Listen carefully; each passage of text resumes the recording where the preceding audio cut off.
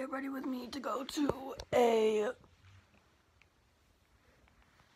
New Year's Day party at my neighbor's house. Oh shoot, Alexa's not plugged in.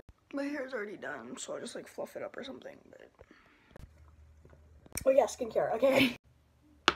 Alrighty, so first I use the Ordinary Serum. The hyaluronic acid one, by the way.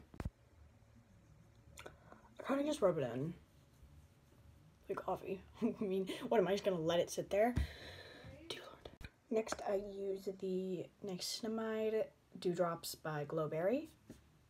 Glow Recipe. What the?